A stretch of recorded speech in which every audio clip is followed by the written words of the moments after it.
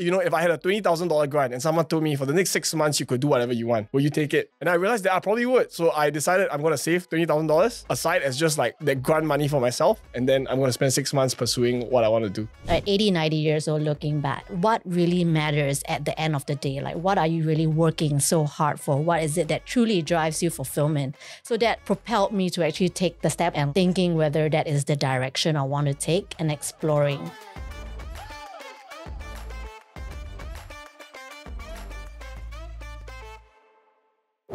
Welcome back to another episode of Wise and Shine. I'm your host, Dawn, Ashley by Babe, and I have my new co-host, co-host. I stepped down already, but I come and stand in. Alex, you better come back quick. If not, you're losing your seat. Okay, but yes, I'm your host, Reggie, aka your Chief Financial Coconut. And today we're going to talk about the topic, which is, can we still afford to take career breaks for passion projects? I think it's a follow-up to some of the career break episode that we did. We want to move a little bit deeper into the whole passion project side of things. How does this thing work? Whether that's a What's luxury the thought process? or a necessity. When because you everybody do wants a it. break these days. Except for the people who have involuntarily been given that break because of the That one layoff. is a kena break. Kena break. That one is different. Want a break or kena break. So to help us explore this topic a little bigger, we have two guests on set. Some of you might recognize one of them, but I'll pass the time over to them to do a self-introduction.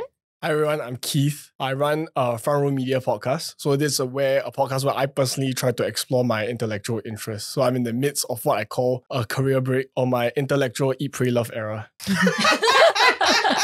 and he left his job to do this passion project. Yep. So you don't want to eat, pray, love. Yeah, I want to eat, pray, love with my mind. That's what I'm trying to do now. Yeah. I love this analogy of your Eat, Pray, Love. I'm Jaslyn. I'm founder and coach of the Busy Woman Project.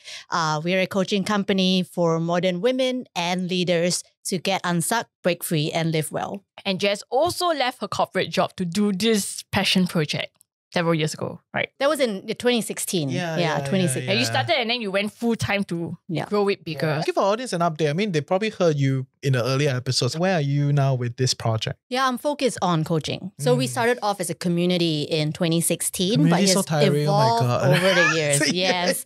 And I think it also evolves with a personal, as an individual evolves, the direction shifts as well. So now my focus is really on one-on-one coaching and group facilitation workshops. The Busy Women Project. Okay, check it out. Yeah. What about you? You share a little bit more. Where were you? What did you leave? And how did you end up in this? I was a civil servant at Enterprise Singapore. So I kind of wrote on LinkedIn the two reasons why I left. I think the first reason was that as a civil servant, you have to manage the intricacies of bureaucracies. And I realized that I had colleagues who were much better than me at that. If you ask me to staff a report, staff a boss's trip, I think I'll be the one tripping over myself. So I was like, hey, I'm not going to be a burden. I think in 4 or 5 years' time, even as hard as I try, I probably will be average at best. So I was figuring out, hey, this is not my superpower. Is there something better for me outside? And then the second thing was that maybe I'm dating myself. To some people, I'm old, some people I'm young. I'm 29 this year, I'm married, but I don't have kids yet. And I was thinking, hey, there will come a time when maybe hopefully I have children. And by then, there really isn't a time for me to explore my intellectual interests. So I figured if I can do it now, let's do it now. So I decided to save up my money, save up some grants for myself. So I thought about it as, if I had a $20,000 grant and someone told me for the next 6 months you could do whatever you want, will you take it? And I realized that I probably would. So I decided I'm going to save $20,000 aside as just that grant money for myself. And then I'm going to spend 6 months pursuing what I want to do. I was curious when you went in with an intention. Is it to build something? Where is your true intention?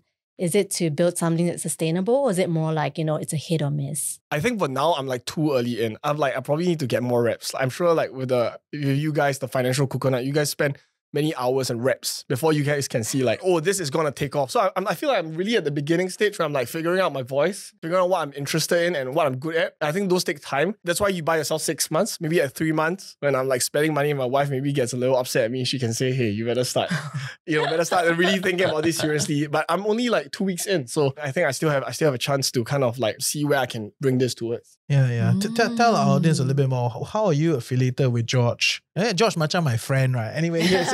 George, if you want to come, welcome you, right? Talk about your third book, huh? But anyway, yes. Yeah, so George Yeo was our former foreign minister, and he, I think, lost the 2011 general election. The loss in the election actually unlocked him to go and explore a new career path, which included going to the Vatican City and serving on the council, and also serving as a chairman for Robert Koch's company. So I think he actually did quite well in his career transition. But going back to the story, he wanted to work on a series of books. It's called Musings 1 to 3. At that time, I was in grad school, so I had a chance to ask him some questions, and I was one of those people that kind of edged him to say like, hey, you should try to go and write a book. And he was like, oh, I don't really feel like writing. It's a lot of time.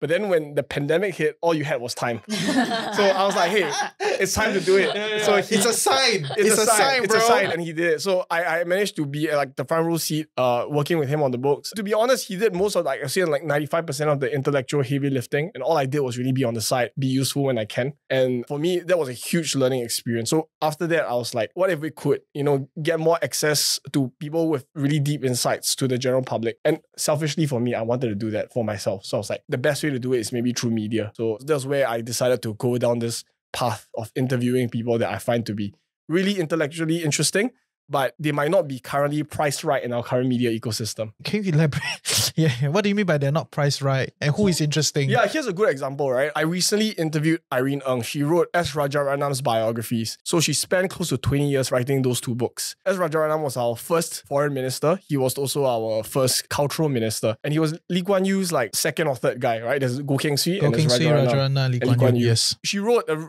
really long book. Like you spent 20 years on this book. And then it appears on CNA. Lawrence Wong launches it. PM Lawrence Wong launches it. And then it appears on a Straits Times bestsellers for a week. And then it just disappears. Yeah. And then no one remembers it, right? So now there's a new thing. Yeah. And I figured, hey, what if I could interview her and then treat her with the proper respect, read both books, and then interview her and ask interesting questions? So that was like kind of the line I was thinking of. That was why I decided to do what I do. And I said to myself, at best, it become a career transition. At worst, it's just a career break. So that's how I saw it. Nice. Okay, but speaking up for the media, so sometimes certain characters are not entirely media friendly, or like you say, priced right for the media, because it fails to get the attention or the eyeballs that they need to survive, ma. So I get it. Okay. How are you framing yours to overcome that problem? Yeah, so I thought that for her, she probably had a marketing problem, meaning that she probably is not like familiar with the media ecosystem. She moved to the UK. And then I think also because it's a high barrier to entry, she wrote both books. Just to give you a sense, the first book is about 500 pages. It came out in 2009. Minister mentor Lee Kuan Yew back then wrote the foreword. The second book came out 2024. So she spent that gap writing the second book and researching the second book. And the second book is about 600 pages. So if you want to like really get the gist of her book, you have to read both books. It's 1,200 pages. If you're like a normal person working a job, who has the time, right? So I figured, hey, now I'm like free. I bought myself some time with that $20,000 grant. I'm going to try to read both books and try to make myself a better person and then also be a better interviewer in that case. Okay, fair. I want to kind of push that a little bit, right? Like in the past, when it comes to mainstream media, of course, they have certain airtime, they have certain things that they're going for. But these days, long form content works, right? We don't hear talk every week, right? It does. But there's a lot of work that goes behind the scene in terms of marketing and framing it so that it is attractive, clickbait, viral. Yeah. And it's hard. To be honest, a lot of these deep things have a lot of value, but they're not viral content. Okay. They're not clickbaity enough. So then the longevity of it dies off, ma. Okay, barring this become a media, how to do media discussion. And wait, that's why it's a useful thing to see it as a career break. Because it means to me that even if it doesn't take off, at least I read those two books. For me, I felt like I've grown, right? Whether it's taken off or not, it's a good to have. So that's why it's at best, it's a career transition. It can take off. But at worst, I read some books, I've interviewed some people, I can apply for the next job. This is a CV booster because I can say, hey, I interviewed these people. This is the books I read. This is the things I've taken away from it. So, I mean, maybe my coach here will probably help me more. Okay. Yeah, but I like that attitude, man. It's like 20,000 grant to do and pursue what you like. And I think it's also quite interesting that you chose to do it at this stage of your life because you it's like only pick career, right? In that sense, 29 is like a few steps to pick career. Yeah, it's like for a lot of middle managers. You're in for the next promotion soon. But you decide to, stop, go and do your own thing and figure out and come back later. Yeah. I think 29 is a very interesting age as well because turning 30 is typically the time when you are reevaluating like your life choices that you made in early 20s. So I'm curious if that resonates with you, like, because relationship typically, I mean, if you're not married, that people start to reevaluate career choices as well, something that you made in 21. And now you're like, am I actually on the right track? Yeah, correct. This is me putting on my government hat last time as a civil servant, right? You give out grants. The point of a grant is so that you can incentivize people. And how I sought to kind of reframe it towards myself was that, hey, actually, a lot of people spend money now on career breaks. They go on holiday, they travel. They might just laze around for 6 months to a year. And I thought of, if I have this kind of money that I can use and try to achieve some stated goal in my mind, it'll be useful deployment of my time and energy as well. So when we think about like career break and speaking about hitting 30, for me, it was just that, hey, I actually have a small window of time where I'm still flexible enough. I don't have that many considerations. I don't have like a very big house payment I have to pay. I don't have like huge car payments to pay, or I don't have like kids to support. So now I'm still young, right? I think once you grow older, a lot of them have many of these financial considerations they have to factor in their career like development. So for me, I thought, hey, I'm just going to take this 6 months to a year and just work on this. If it works out, it works out. If it doesn't, it's okay. I can always find another job. And it's a good CV booster as well. That's how I saw it. Just to kind of contextualize for our audience, right? Because a lot of audience, I think they're more than 30 already. Also, when they're listening, it's like, yeah, when I was younger, maybe, but when we kind of fast forward to where it is today, right? When you're like mid-30s, you kind of already have a lane. I know it sounds very sad right? Do you have something to say on that? I see Jaslyn's face, right? It's like... She has something to comment. Yeah. Well, I'm in my mid-30s, right? But I think similar to the life stage, I have no kids. So I have a little bit more freedom and flexibility around it. But there are so many layers to think about it, right? So I think the first layer I'll open up is more around what is the intention that we're actually pursuing this career break or passion project for, and whether you can actually do it within your existing role as well, right? I think that's something that if people are in their mid-30s, have like a lot of responsibilities to consider as well. In some ways, you had a more structured way of thinking about this, right? You kind of plan it. There was some, what I would just collectively call de-risking, strategies, right? Maybe you could share with our audience, help us understand that de-risking process. I think when I first started in 2016, I really went with my heart. So it was like whichever I was passionate about, I'm going for it. So that was when women empowerment was rising, and when health and wellness was rising as well. And so I brought that together to see where that would take me. But in terms of like financial planning and structure, I wasn't as diligent about it. So the way I actually look at it at this point in time, I set out like really like a company's P&L for myself. So you look at it as a grant, but I look at it as like a projections of like over the next 12 months, what is the expected revenue that I'm going to get and what are the costs, and looking into my lifestyle as well, like what I'm comfortable with giving up, what actually really matters to me. So the financial piece actually played a way bigger component as I was taking it. Like I wouldn't call it a passion, a project at this point in time, but as I was stepping out of corporate again, that became a bigger consideration for me in my 30s. I mean, you did it twice, right? Essentially, yes, in and out of the same project. Yeah, that's correct. So I did 2016 to 2020. That was like when COVID happened. Yeah. And then just started again in 2020. Yeah. I got to know her when she was in her corporate grind. I was like, this lady is not part of the corporate world. It's like, what is girl doing here? Right. Shortly after telling me, I'm back on this project. Like, this is correct. Yes. Which brings us to the next question, right? Because for both of you, y'all were able to figure out and sit down and decide that, hey, I don't think this is cut out for me. I don't think I belong here. I want to do something else. But the truth is that level of self-awareness is what not everyone has. How do you come to that realization? Fair. Because it's not just about the strategy, right? So we talk about your realization first. So your intent to do something else. Then we talk about the de-risking strategy of it, right? Okay, so we start with the first part. Yeah. I think for me, I just looked at myself objectively. Where was I spending my time? How much of my time I'm spending on doing the work that I'm doing? And I asked myself, is this something I wanted to be doing for the long term? And what I did specifically was also that I spoke to people that were 5 or 6 years down the journey from me.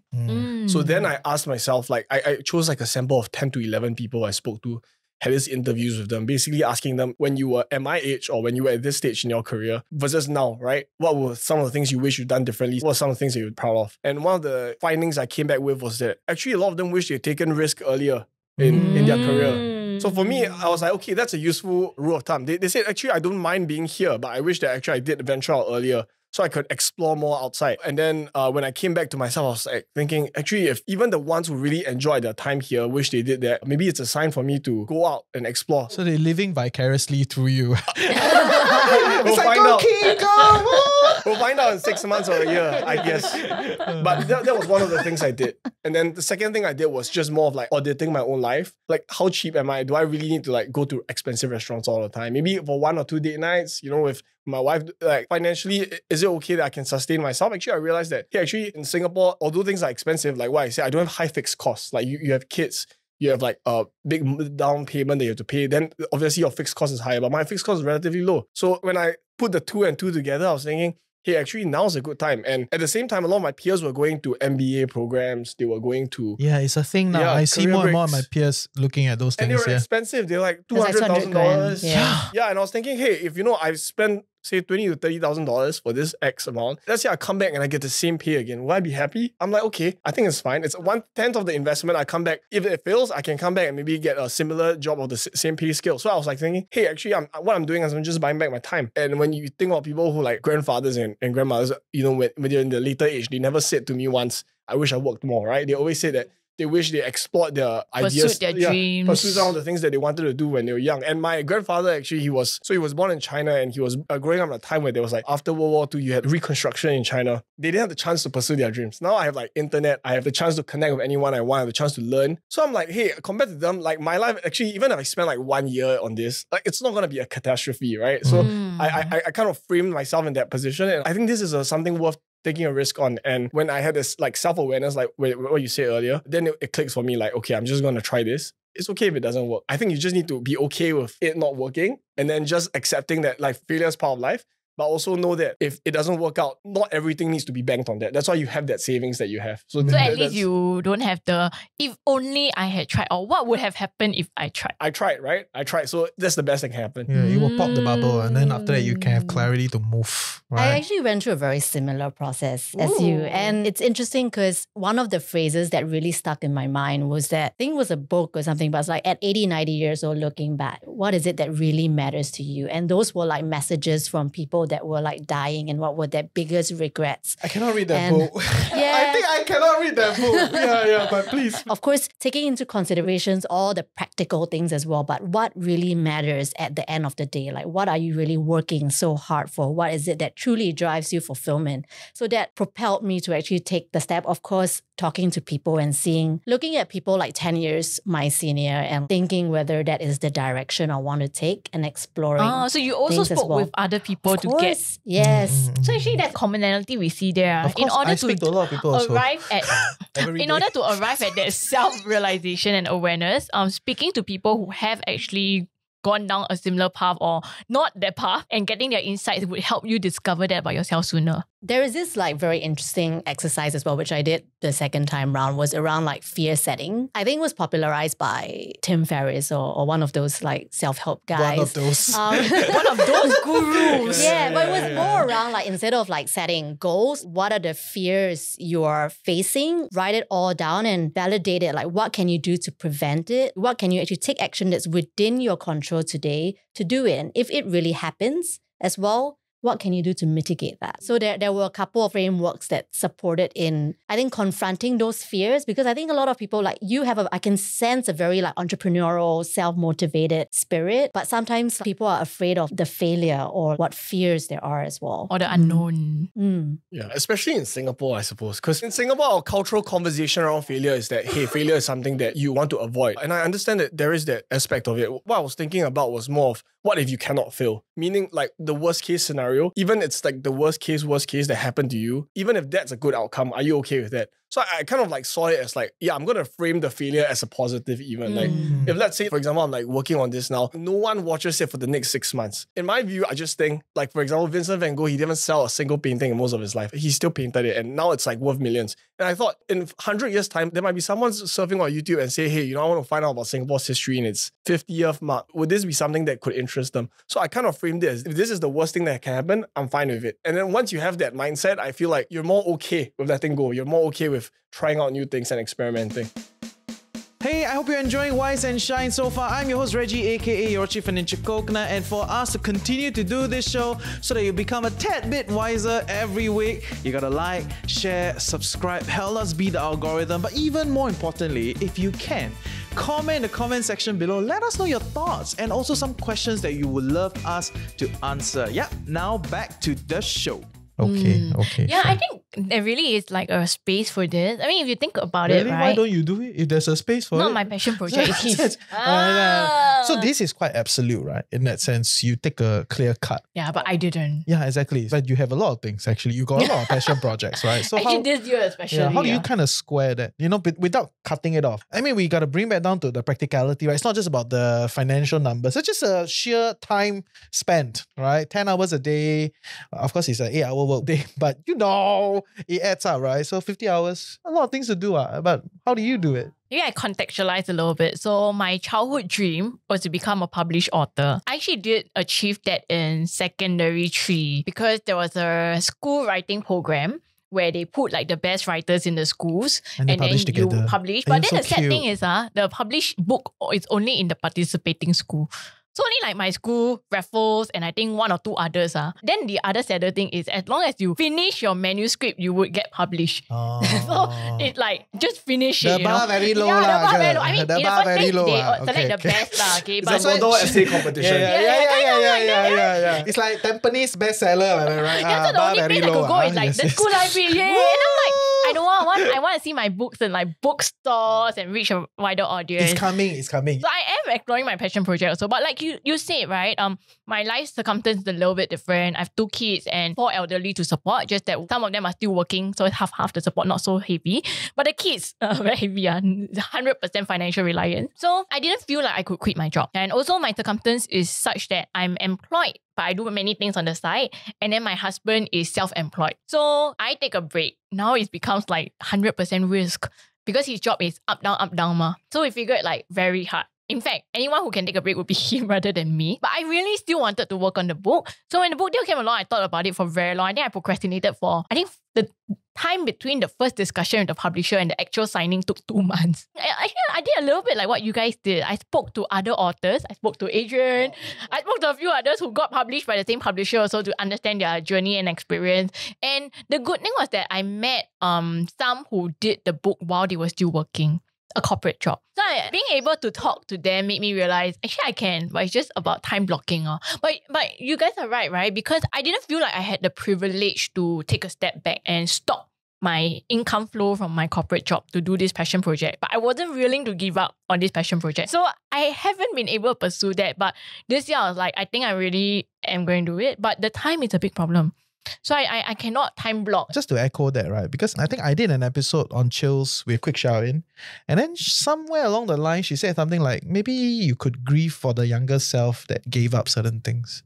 Oh. Because we all go through that, right? You make sacrifices. And the truth is you cannot like kind of backtrack and check whether your outcome on the other end, right? So you kind of have to grieve on some level. But the reality is what pass is pass. So you gotta kind of move forward, with a bit more clarity. Or do so that there's no what if. Yeah, but it's quite interesting to see the 2 approaches as well, right? Because yes, you have like life circumstances and you're trying to balance all of it out. Balance as much as possible. Well, yours Jess's is famous actually word, balance. looking more around like a craft or a mastery of an art. I love the way you frame it in terms of it's like an artist's journey, which may or may not suit everyone, but it is a certain perspective as well. For me, I like to add that my wife is a doctor, so she has a very stable career path in a sense. More like unstable career. Doctor life very hard. 30-hour work day. She does have a very torturous work life. Stable but torturous. Yeah, stable work but life. torturous. And that's why for me, I think getting her buy-in was so important because she's working as a doctor and she knows that this is what I want to do, and she's currently, working through the path of being a doctor in Singapore. So for her, she's very self-assured in her career trajectory. Then that helps me to not worry so much about financial considerations. But for example, if she told me, Keith, like today I want to be a housemaker, for example, then that would be a completely different conversation, right? So for me, that was one. And the second thing is that actually in you procrastinating, I actually think that that's a good thing because you really think whether this is important to you. Sometimes it's okay to give up on things because you realize that those are not important. The fact that you take so long to really think about it, and although there were multiple false starts, 2 decades since I had this dream. and now on your first line there, you already made the progress. So I think the fact that even you have this procrastination, I think it's a good thing because it really makes you think, is this something really important to me that I want to spend 1 or 2 years working on it? And we shouldn't shame people for doing that. Yeah, I think it's like there's a place for everyone to pursue their own passions, and really, man? whether it's done full-time or part-time. Whether is it done full-time, part-time? Okay. Yeah, but because we just need to acknowledge the difference, right? Because full-time, you get 8 to 10 hours to really work on it, and your growth would definitely be faster than everyone else who only spend like half an hour, 1 hour here. And then for me, because it's like part-time, I would be very strategic about where I carve out this time on. George Lucas did the same thing. He said when he was writing Star Wars, he hated writing. He would go up to a room, an empty room with just the wall, and he said from 9 a.m. to 5 p.m., I can either stare at the wall or write. And that's how he created Star Wars. So, hey, you're already on your way there. Yeah. I do the exact same thing, right? I will be in Batam for 3 days, then I will not buy the internet. So the only thing I have is in the hotel, and then it's just between like cranking it out, all the writing, all the programming, and procrastinating to get to the programming. So that's actually a tip. If you cannot take full-time, if you don't have the luxury to take full-time, but you have a passion project, then just carve out, lock yourself in a hotel room or Batam. Don't. Okay, take care. Don't lock yourself. Okay, but I want to kind of dig a little bit on that whole like you and your spouse type of negotiation, right? Because I'm quite sure it will be quite like why like that, right? So like how was that kind of negotiation like? So you had to do what I call a free trial. So what I did was I did a few interviews. I say, hey, I'm gonna try this on a proof of concept just to show you that I'm serious about it. Because you can talk about it the whole time and then actually never do it. So I was like, okay, I'm in my current job. I'm gonna do a few and I'm gonna show you that I actually care about this. Right. So then she saw me like searching up what the cameras to use, or like she saw me like reading biographies that were like out of print and stuff like that. So I think when she saw like, oh, you're putting in effort and you're putting in time, even with a full-time job, she kind of saw that, okay, like now you're going to take it seriously. You're going to turn pro essentially. So when she saw that, when I was giving her that free trial of my work, she was like, okay, now that you're really doing it properly, if you want to take 6 months off, and she saw that actually you have enough savings sufficiently and you're willing to give yourself that runway and you're not going to like financially burden me. So that was the conversation we had. And then when she saw that I was willing to take it seriously, then she was like, okay, she gave me a blessing. So I think having that conversation, I think that was very helpful for me. But it's true, it's really important, because when I was going to do this book, I also asked my husband, do you think I should do it? I disappear, need to write. Can you thank the kids or not? Yeah. He said, yeah, I'm going to do it. But in such a cheery fashion? No lah, I mean, there was a longer discussion, but I mean, it's a 2-decade-long dream, Of course. Right? So, and if you want to go on a life journey with somebody, then this is the last thing you want to be at the back nagging, right? Yeah, I think if the spouse 10 or years partner ago, doesn't when I was support. younger, then you never let me do this. Wow, Yeah, if you're serious about this, to relationship together, then some of these things you just have to tick along the way, right? And everybody got to kind of support each other on that. Yeah. I just want to ask, with Keith, you're very sure of the path, you're giving yourself 6 months. But for you, because you all along you already had the Busy Woman project and you in out. So what were your considerations after the first time, right? When you went back corporate and you jumped back in again? How do you decide, should I keep this as a side passion project or do full time? I calculate the full year's like runway. Like, so for 1 year, and even sometimes when we talk about 3 months, 6 months, 1 year, right? It's all just projections. So ultimately, we only have the present moment and we have so many things outside of our control. But what was within my control was basically setting aside my finances. And I looked at it actually more of like if I were to have investment in my company, what would that look like? But the investment's coming from myself. And then dividing that into the next 12 months. And taking a salary from it. So I actually have consistent salary. I still put money aside for my own investments and stuff like that. So that's the way I looked at it the second time round. So you're your only angel investor in that sense. Yes. There are different perspectives to look at it, right? But for me, I looked at it as really like, this is the amount I have and what's the amount I can play around with that. And I just want to second that because that's what I do, right? With TFC. When I first started, it was just like me, right? And maybe my business partner. And I also practice that payroll thing. So because I think a lot of people, we're talking about professionals, are not seasoned business people, right? We're talking about professionals that are exploring doing something on the side. Then they would think like, just take from the same pot, right? Like business and individual pot is like the same pot. And I realized it's not very good from a clarity of like, is this working? Because you are too emotionally brought into that thing. Whereas if you kind of separate it, then you know that, okay, every month I'm going to draw a reduced salary. Yeah. Originally, maybe I made 8,000, right? I'm going to take 4,000 or 3,000. Okay, like start-up entrepreneur, 1,500, very good already. So you can cover a lot of expenses. We kind of go there, right? But you take that pay cut from the entity that you run as a business. And if that thing does not work, it's okay. You can leave, rather than you mix everything. Some people like the older business people, you think like, oh yeah, just take all, right? Just take all from the same pot, right? And I think it's not good from the mental side of things, and it's not good from whether is this working evaluation. When do you start thinking about that? Just curious. Right from the start, because I'm a seasoned failed entrepreneur. I committed the same mistake too at the start, where the pool seems to be like from the same together, pot, yes. but now it's really like separate, and it forces you to look at your lifestyle as well, right? I mean, Reggie can speak for himself. Like, he figured out different ways to actually look at costs, right? And that is something that's within your control. Yeah, and that's the part that I blame Singapore lah. Because Singapore is expensive, right? You see a lot of younger entrepreneurs, they're trying to start up in Johor. It's a whole thing. You may not know because you're not actively in that scene. But as you talk to a lot of people, you realize a lot of people are trying to do it there because it's cheaper. And cheaper has a reason, right? Because when it's cheaper, it's lower risk, you can afford to make bigger moves. Which brings me to the next question. For many working professionals, when they're deciding to take a career break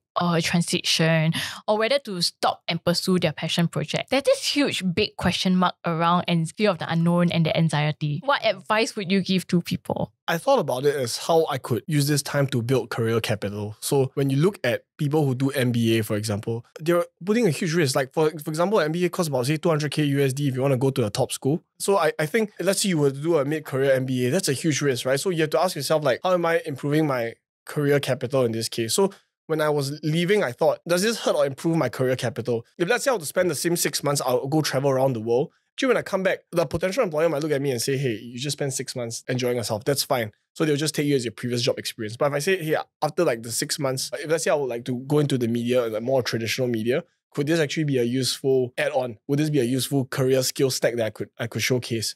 So when I thought about it that way, I was like thinking, okay, maybe I'm investing X amount of dollars into my own personal growth. So that's how I saw it. And it's worth thinking about when you're looking at a career break, whether you're doing it maybe for your own mental health or whether you're doing it to develop a skill stack. So for me, it was really, I wanted to be more comfortable public speaking, be more comfortable like reading deep and difficult books. And that was something that I really wanted to pursue. And I wanted to be a better citizen in the sense that I wanted to understand our history, our economics, our business landscape in Singapore better vis-a-vis the world. So I thought, okay, if I could bundle this together, maybe I'll work on a project, then I could better explain myself to potential employers if this doesn't work out. So best case for me, career transition. Worst case is a career break, but it's also like an investment in my career capital. So that's how I kind of saw it. So if we're hearing you correctly, one advice would be to look at what objective you want to get out of this break or transition. And that in the can comment section quite good. From the previous one, a similar question. They said, just break lah, right? Like, don't need to be so planned, you know, because I did that thing, right? I left Singapore, I stayed in KL for 6 months, post-founder breakup. Right? It was very bad. And I tell myself, I cannot work. You know, I'm done, right? I cannot stay in Singapore because Singapore, I need to work. But I was already investing a little bit of money and that could convert 3 point something. Well, more than enough for me to live a life. So I went there, I just cafe hop for 6 months. Right, without a plan. But in that 6 months, I got so bored. But at some point, I think the boredom, there's beauty in that because it means you're done. You can do something else already. Sian, then move on lah. So sian or cafe hopping, do podcast. Don't. But yes. Yeah. But there's one of different journeys. Like, I like how yours was, you know, in the meandering. Yeah, very meanderish. You found a purpose, right? But intention in a typical setting, it's quite important as well. Like the reason you are leaving your job, as well as the reason that you are trying to use this time for. Because I guess we are all quite goal-oriented individuals in Singapore. So that purpose is important as well. I think a lot of people actually feel very anxious when they want to leave, right? Because there's like money issues, and then they think about like, so would I be employed again? So it's really to sit with these feelings. As much as we want to just YOLO and do it, is to be a bit more intentional around like, what are these feelings trying to tell me? And like, what do I really need in this moment as well? I think the other exercise I mentioned was around the fear setting, right? So if you really have fears, like what is the worst that you're afraid of? And then make an aligned decision from there. Yeah, I love it. Such a great discussion. So what do you guys think? Can you afford to take a career break to pursue your passion project? What are some considerations that might be holding you back or driving you forward? Let us know in the comments below. And if you enjoyed this episode, you can look Keith up on his LinkedIn as well as Jaslyn on her LinkedIn or Busy Woman Project. And that's us for this episode of Wise and Shine. We'll see you guys in the next one. Bye. Okay, bye.